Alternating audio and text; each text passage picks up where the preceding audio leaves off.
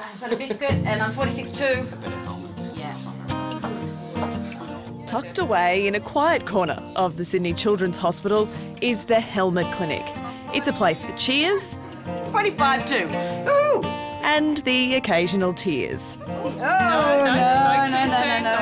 These tiny patients with their distinctive headwear are affectionately known as flathead babies. It's positional plagioccephaly, which is a condition caused by the necessary bendiness of children's heads. Dr. Erica Jacobson runs the clinic.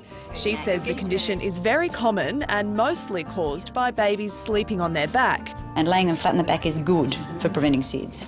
So this is an acceptable after effect to that.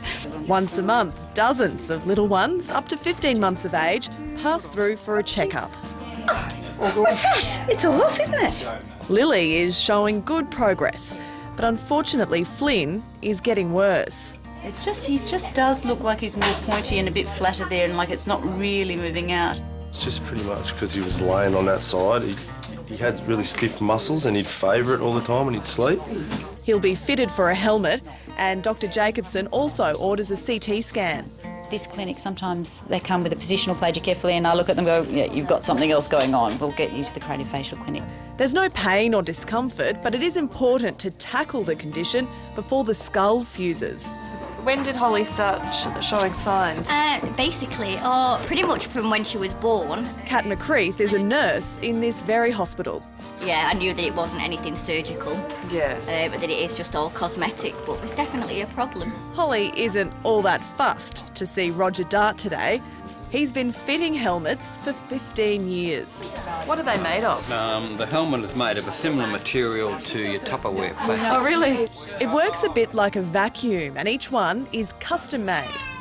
We put the firm material on the pointy parts of the head, and we put the soft part where we want them to grow into, basically. We aim for a relatively close as we can to a perfect shape, but sometimes you never get there. You've got all the makings of coming good, actually. Yay! You teaching them all to smile like that? I wish they're gorgeous. We've had a lot of crying this morning too, don't we? These are kids who really are basically lovely, happy, normal kids with a minor problem that we can fix. And that's nice too. It's a nice balance.